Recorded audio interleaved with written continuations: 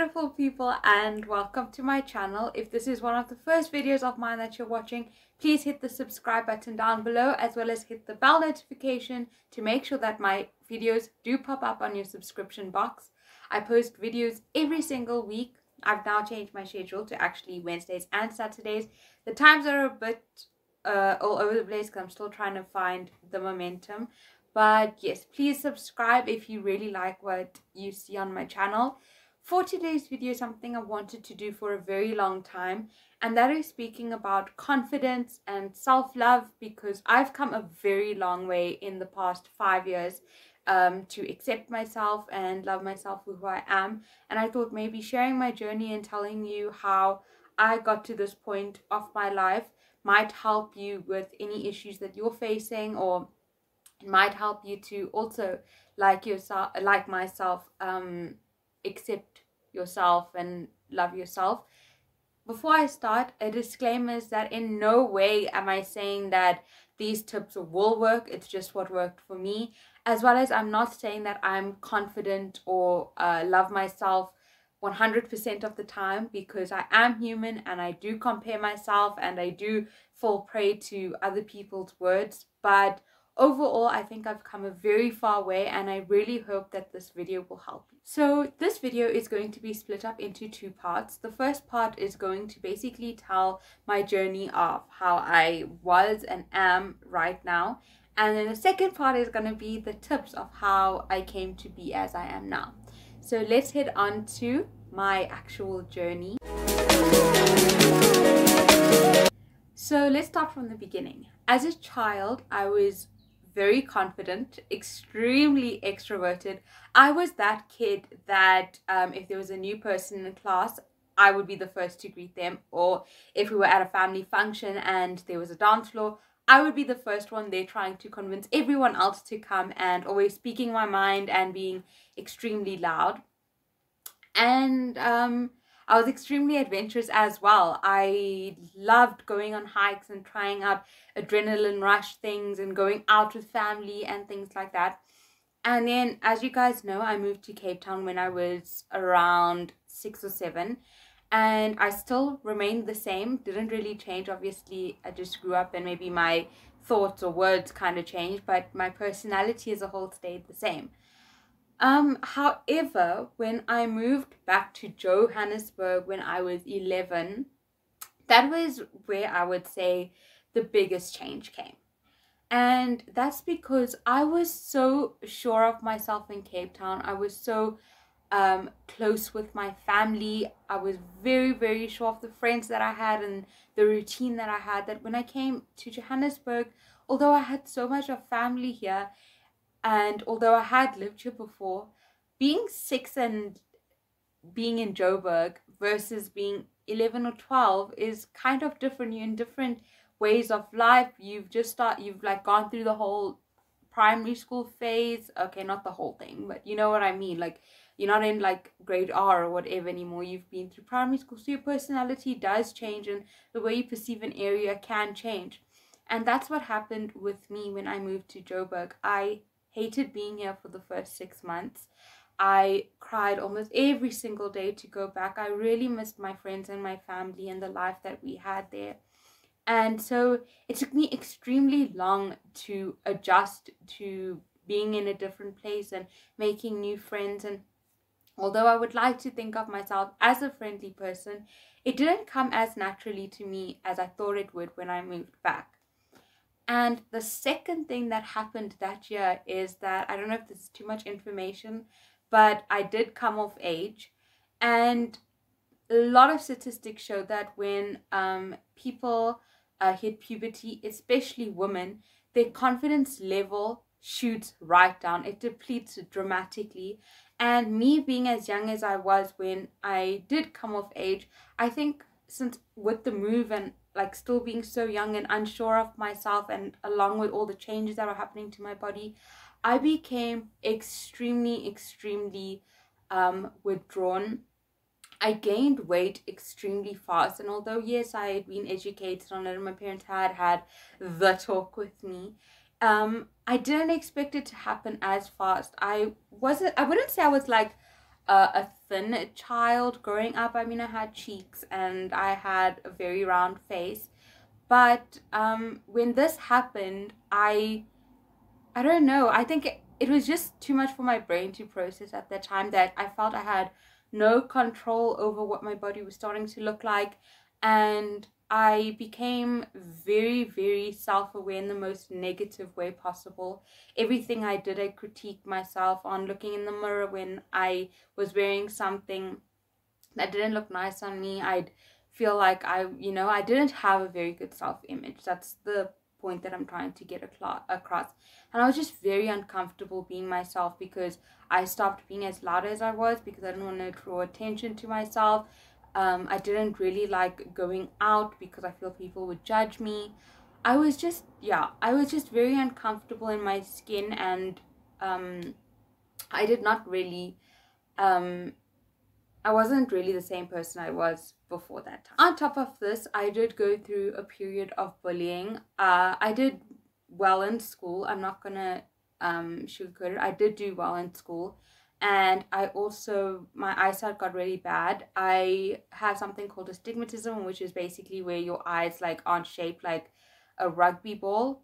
They're not shaped like a soccer ball. Like, so they're not round. They're quite like almond shaped. And so that sometimes can give you headaches and make you struggle with your eyesight. And so I wore glasses. I also, when I decided, not when I decided, you can't decide when your teeth fall out. When my teeth decided to fall out, as you can see, I have a gap here, which I've actually grown to love, and I'll get to that in my tips. But being someone that had a gap in their teeth and a big forehead, and I was very, very nerdy in school. I had glasses. I got bullied a lot for it. I wouldn't say to the extent that most people get bullied for, which I'm very, very thankful for. But I did have people that picked on me for having a big forehead, saying like, your head shines or whatever. And I also had at one point, when I think I was in grade 8, someone actually came and they spat on my face.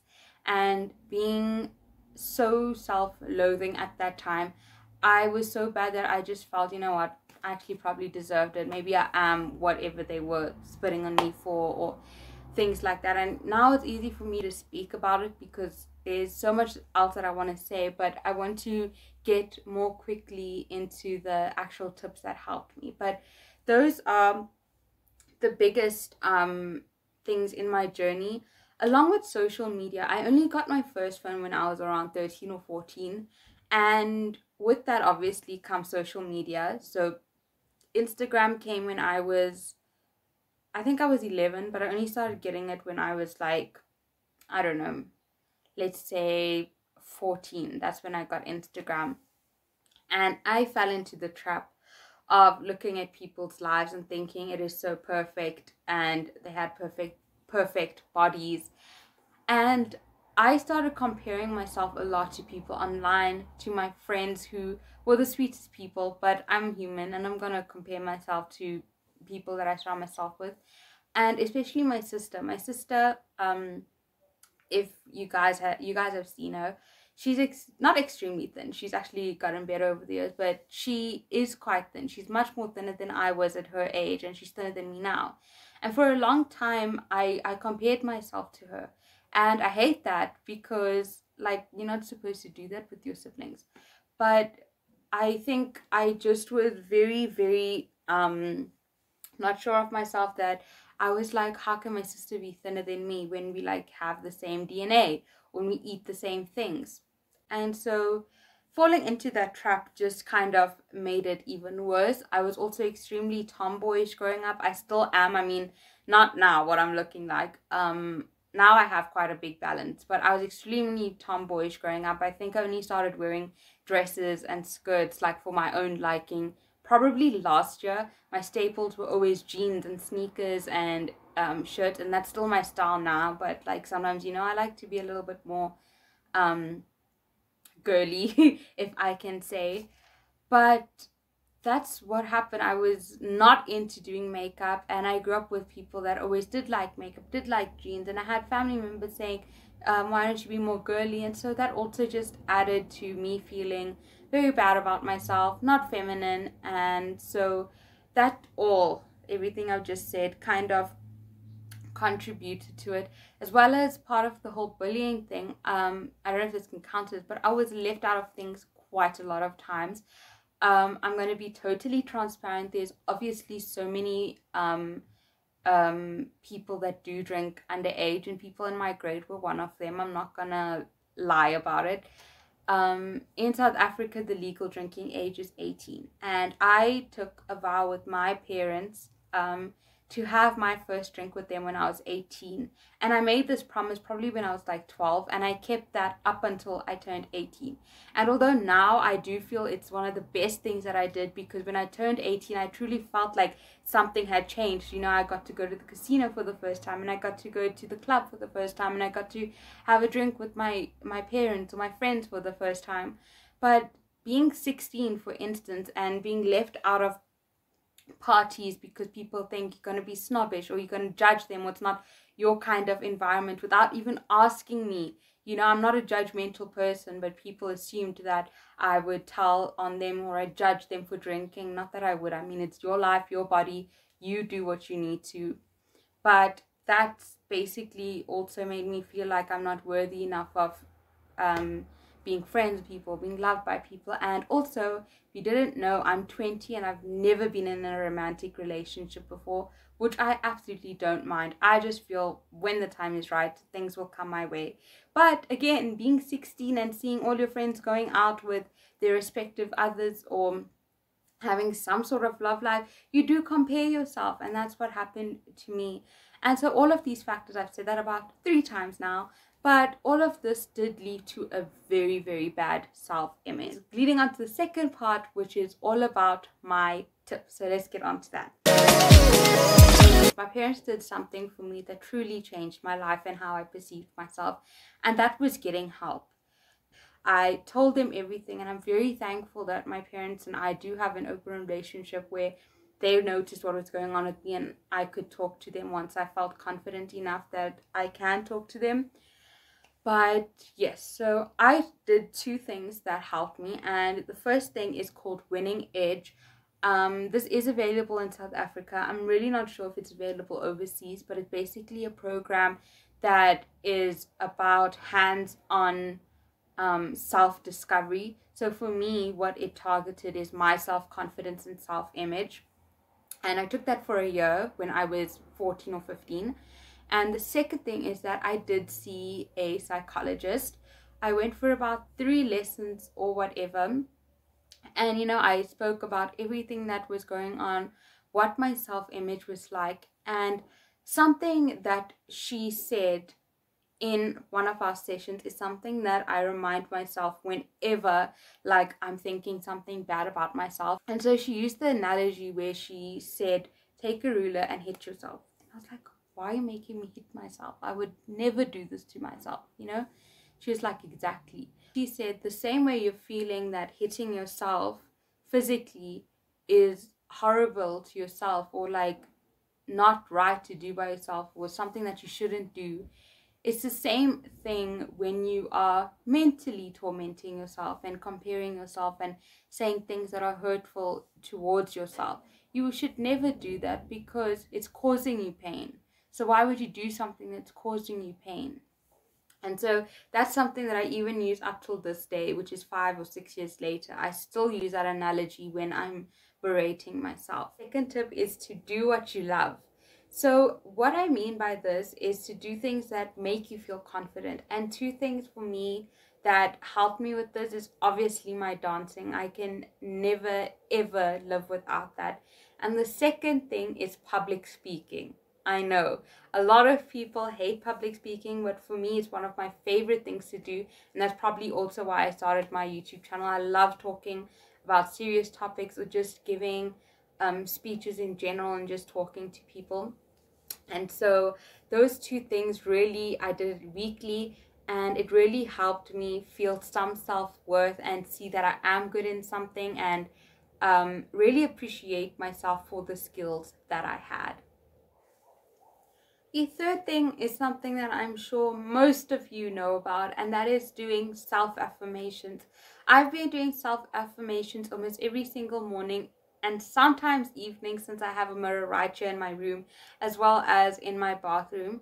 And I've been doing that for about, again, 5 or 6 years.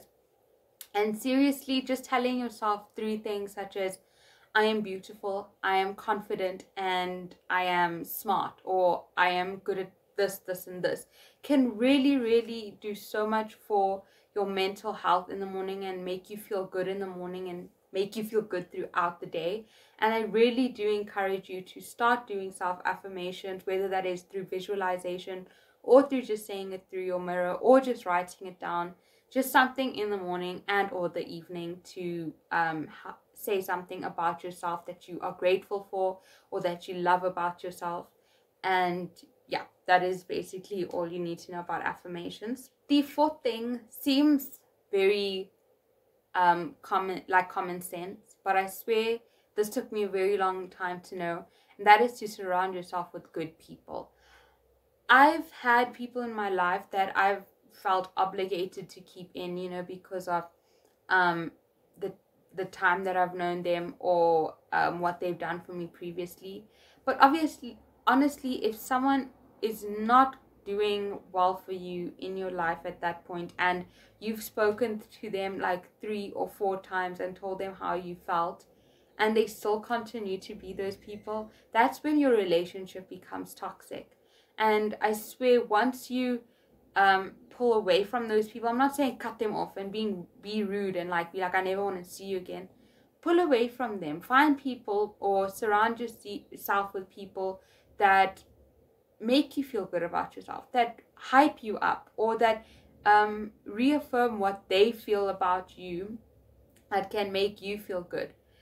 Don't keep on hanging on to a relationship that you know is not doing well for yourself because you feel that you are obligated to. And that's a very big thing that I actually learned, especially last year.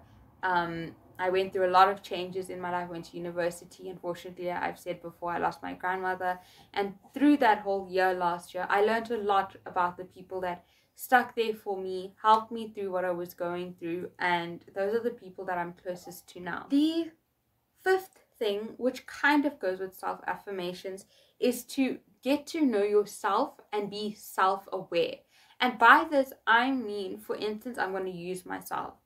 I know that I am good in school. I know that I am a good dancer. I know that I hope to be a good person. I know that I am easy to talk to, and I hope that I am friendly towards other people. Knowing that those things about yourself makes it easier for you to not really care that much about what people say about you. Obviously, sometimes there are there are well wishers for you who will give you constructive criticism, which you can use to improve yourself. But for the most part, if someone uses something against you, it won't hurt as much if you know what you're good in, for instance, or if you know that you're not good at something and someone says that about you. That's okay, because I know who I am and I'm content with who I am. And it's so much more easier said than done. And for me to say this stuff online right now, it's something I've wanted to do for such a long time, and it looks like it's coming out easy, but trust me, it's been a very long process to get to where I am today, to be able to say what I'm good in, what I'm not, and be okay with that, and not let other people change the image that I have about myself. With this also goes that you have to understand not everyone is going to like you. I've been a people's pleaser for so many years in my life that I know exactly how it feels to say, you know what, people just aren't going to like you sometimes, and that's okay, because you were not put on this earth to make other people like you. It was for you to like yourself and for you to build the life that you want to live. And that's what I say always to people when they ask me, how do you remain confident? How do you remain so unbothered? How do you not allow other people to influence what you say? And that's what I tell them all the time. It's because I'm living the life that I want to. And that is something that I really do believe in, is because you are building the life that you want to live right now. I'm not saying disregard other people, but your life is meant for you to live it how you want to, with obviously taking into consideration other people's feelings. I would never ever say that you just need to cut out people and be rude just because you want to get something. You have to consider other people sometimes. But when it comes to people trying to degrade your self-worth and trying to make you feel bad about your choices, that is something that you need to know, is that you need to know what you're building your life up to, and is what you're doing kind of getting you there. If it is, don't feel bad about making the choices that you have. The second thing is something called social media. Have you heard of it? It's that little thing like Instagram and Facebook. But I said in my journey part of this video that I let Instagram control my life for a very long time. But then, especially at the beginning of this year, I started thinking about why does it control us so much? And that's because we give it the power to. What was social media initially kind of made for? It was made for communication, connecting people. It was made for voicing your opinion, such as right now, LGBTQ matters, Black Lives Matter, things like that. And it was also made as a creative outlet, such as YouTube or Instagram in terms of photography. That is what social media is meant for. It was never meant as a platform to bully people and to compare yourself to. And when I am feeling like social media is getting too toxic for me, I delete it for 2 or 3 days just to kind of cleanse my body and how I feel about myself. And I swear that helps so much. And also remembering what social media is for. That's why on my stories I'll have like 30 pages. But do I care if people unfollow me because I have 30 pages? No, because how I look at my Instagram is that it's a photo book or a photo album or a collection of memories for myself. I'm not posting images or showing where I've gone for other people to kind of tell me off about it. I'm doing it because I like how I want to do photography and things like that. And I think that's something the society really needs to remember, is that social media was meant to connect you. The last tip that I have is to believe in something that is bigger than yourself. I have said it, I think, before, but I come from a very religious family. We are Hindu, but we belong to something called the Satya Sai organization, in which we are taught and celebrate all religions.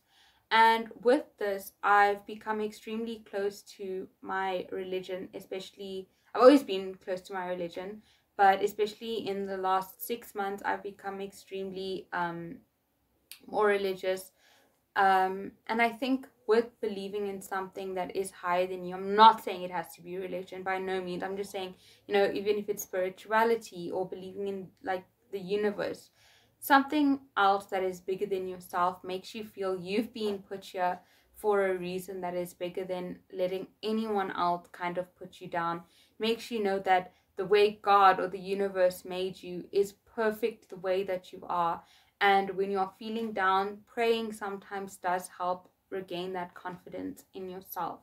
Along with this, I've been a conservative person my whole life.